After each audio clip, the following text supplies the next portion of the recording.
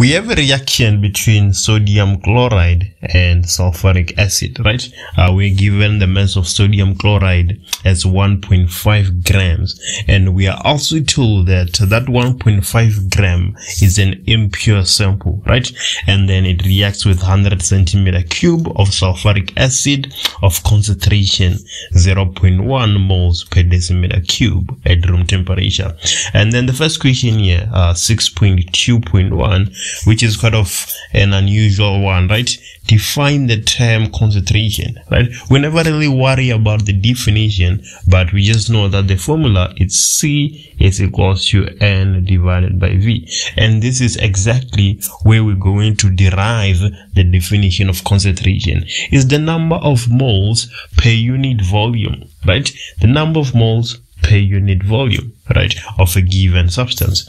And then the second question, 6.2.2, is saying that let's calculate the number of moles of sulfuric acid used in the reaction above. So let's go to our information and see how we can possibly do that. So with regards to sulfuric acid, we are given the volume and we are also given the concentration, right? And we're looking for the number of moles. So we know that in 6.2.1 we say that C is basically equals to N divided by V. So if we want to find the number of moles, we're gonna say that the number of moles is equals to the concentration multiplied by the volume.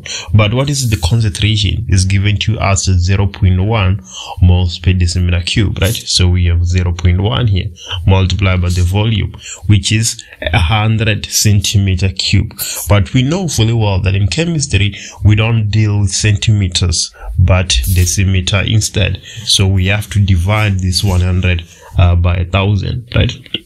Yeah, so if we do that, we just have 0.1 multiplied by 0.1, which is equals to 0.01, right, moles. So those are the number of moles of sulfuric acid that we use in the reaction we're given above. And then now we can move to 6.2.3. So 6.2.3 here, it is being said that on completion of the reaction, it is found that 460 centimeter cube of HCl gas has formed. 460 centimeter cube of HCl gas has formed. And now the question itself is saying that let's calculate the percentage purity of the sodium chloride. Use 24.45 decimeter cube as the molar gas volume at room temperature. So we're looking for the percentage purity of the sodium chloride, right? We are told that we had 1.5 grams of an impure sample. So by definition, we know that percentage purity is equals to the mass of the pure divided by the mass of the impure sample multiplied by 100, right? So this will be equals to, so we don't know the mass of the pure up to so far, right? So we can just put mass of pure there, and then the mass of the impure sample, we are told that we have 1.5 grams, right?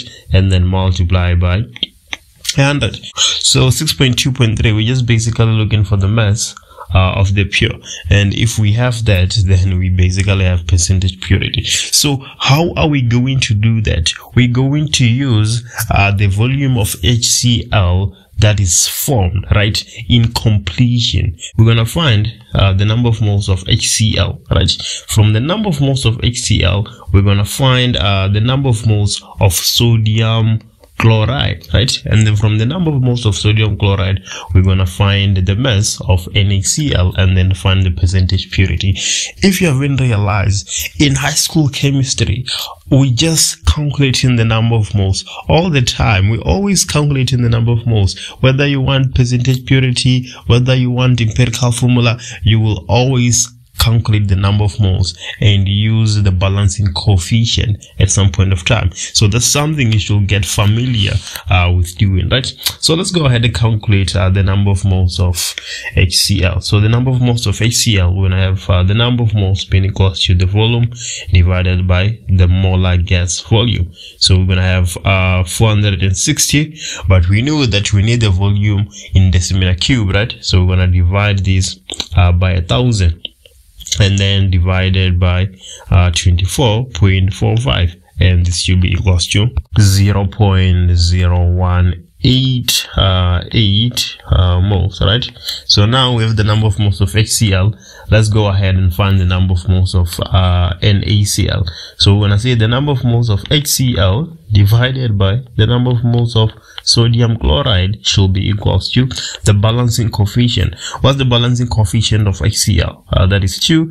The balancing coefficient of NaCl, that is also 2, right? So here we just basically have the number of moles of NaCl being equals to the number of moles of HCl, right? So the number of moles of NaCl will be equals to 0.0188.